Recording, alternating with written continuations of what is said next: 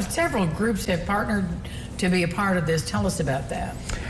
The Kentucky Department of Veterans Affairs, of course, Henderson County Public Library, Healing Rains, Rolling Hills, Police Department, Fire Department, lots of organizations, Infinite Hope, just wanted to come together as a way just to show our appreciation to our first responders, law enforcement, and our veterans as well, and their families. Well, what an important thing to do for our community, to say thank you, because they're always there for us.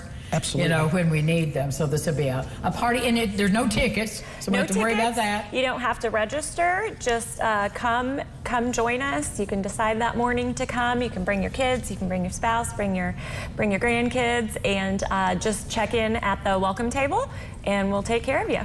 Well, let's talk about what they'll experience when they come, Glenn, if you want to walk us through some of the things that we'll be able to do. Sure. We're going to have activities for the kids as well. So, again, it's for the entire family, even for vets to bring their kids and even their grandkids. Mission Barbecue is going to provide a meal for everybody. The event, by the way, is absolutely free. I want to reiterate that several times. It's free. Absolutely free. That's exactly right.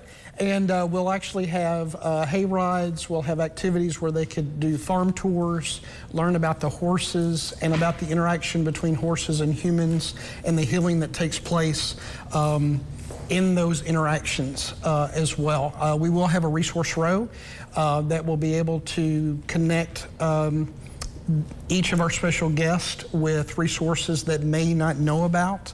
And then we will have a flag presentation. Again, it's going to be a great day, rain or shine. I need to reemphasize that for this free event. So you talked about the healing between humans and horses, Monica. I know that is, of course, your passion. What do you mean when you say that relationship is healing?